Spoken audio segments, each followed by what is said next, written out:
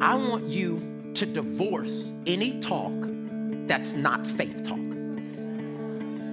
You know the other talks, like fear talk, which some of you are fluent in. You're so fluent in fear talk that when God blesses you, your automatic reaction is to think and say what can happen to go wrong. I'm gonna take it up one more notch today, because can I talk to you like we friends? Like I have authority in your life and I can say something and you won't be mad at me afterwards because I'm gonna tell you the truth even though it stings a little bit. Can I be real this morning? No, I'm asking you first because I need permission before I go into what I'm about to do. Can I be real this morning, Transformation Church? Okay.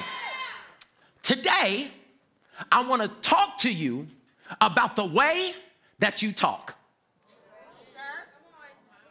I'm coming straight for it today because the church always talks and communicates and has seminars on walking by faith. But most people are deprived of talking by faith. Your talk cancels your walk. You will believe on Sunday for something that you will cancel out with your words before you pray at Crackle Barrel. It don't even take 3 hours of you saying, God, help me to forgive. And then somebody frustrates you in the parking lot. And you done picked up a whole nother offense and talking about, see, that's why I don't come to church. I don't mess with church people. And you done, and you've literally canceled out the walk with your talk. And one of the things that I am very concerned about as we write down our crazy faith and as we believe God and we stand and we give is that many of us are going to literally make all of our faith steps canceled out with our words of death. Let me say it the way the Bible says it, idle words. It's not about saying bad things, it's about saying pointless things. So good, sir. It's not just about, well, I didn't cuss. But did you sow division? And you know you can sow division by somebody saying somebody's name and you don't even really say a full word. You know Susan?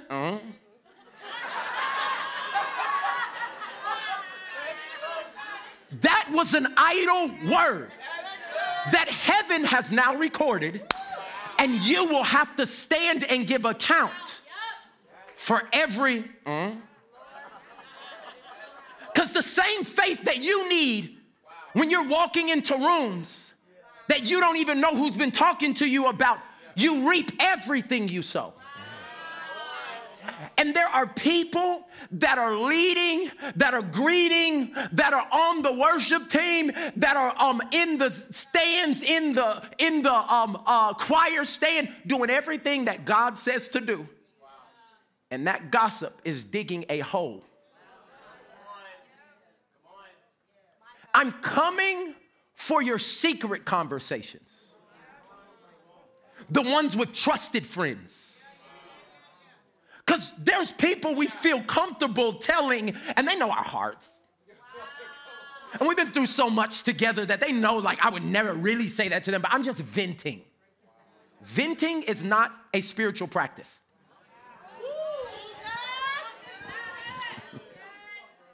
Venting is not a fruit of the Spirit. And some of us are canceling out the very promises of God that we believe for with the words we are saying. Today, I want to engage and empower your faith talk. I want what comes out of your mouth to be speaking good into the present and producing fruit in the future. Now, this is going to change who some of you can hang around. Because if you don't get a revelation or a revealed truth of what God is trying to do in your life, you use your words frivolously because you think that they don't matter. Baby, my vocal cords were created for victory. When I talk, things change. Uh-oh. We're about to see a delineation right now between the people who have crazy faith and the people who have crazy faith. Let me say it to you like this. It takes crazy faith to write the vision down. It takes crazier faith to say it out loud. And most of you are writing down what you are scared to say. If God called you up right now and said, tell them what I told you, like you would turn into, because you don't actually have the faith. If somebody's crazy, you don't know they actually crazy, like insane or something's not there. You don't know it by just looking at them. The way you can tell somebody is crazy, when they start talking. The way the enemy is gonna know that you serious about staying pure this time. The way that your family's gonna know they can't come to you with the foolishness they used to come to you with. The way that all of heaven and all of hell is gonna recognize your faith is not just by what you think. It's by what you say. Everybody say it. That means you got to have faith talk. And too many of us, because of our upbringing, have learned to have talk that copes with deficiencies around us. And this is where many of you need therapy. You need therapy and theology. I'm going to give you the theology, and then some of y'all need to go see Dr. Shinorskian. Yeah. Because your environment, many times, to deal with what you didn't like, you would use words to be able to create an environment that was okay. Okay, So when the family didn't have no money, you would make jokes about it, using your words. I'm so broke, we can't even pay attention. Look at your hair. Look at them edges. And we just would go and go and go to try to find hope in a situation that felt hopeless. Now you have been trained in speech that works against God's promises for your life. I'm just telling you what actually happens. And I'm just talking about one instance. We can bring this to every different facet of your life. But what you say when you're getting pressed exposes what's really in there. You can tell by if somebody slams their hand in the door. Boom. Oh. What comes after the oh is what's really in there. Pressure exposes. Because the Bible says out of the abundance of the heart, the mouth speaks. Everything you've been saying is exposing the crevices of your heart. My question to you, are you talking faith? Because everything God wants to do in your life is going to take the payment of faith. He doesn't need fame. He doesn't need fortune. He doesn't need fans. What God is going to require, whether you are a CEO or you are a single mom trying to raise 3 boys, is, shout at me, faith. Faith. And so today, I want you to divorce any talk that's not faith talk. You know the other talks, like fear talk, which some of you are fluent in.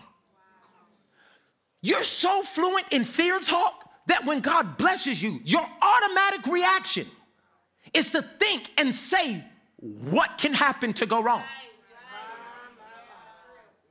You're so fluent in it. Hey, I want to give you $100. What's the catch? What do you want from me? Who are you with? What do you? And God's like, I was just trying to bless you.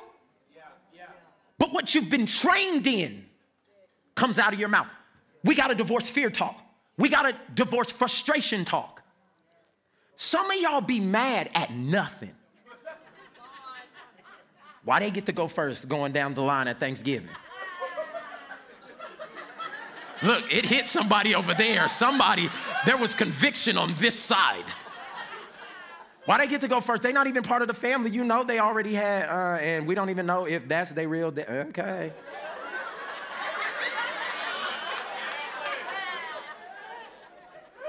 And you're getting frustrated about stuff. No more frustration talk. No more failure talk.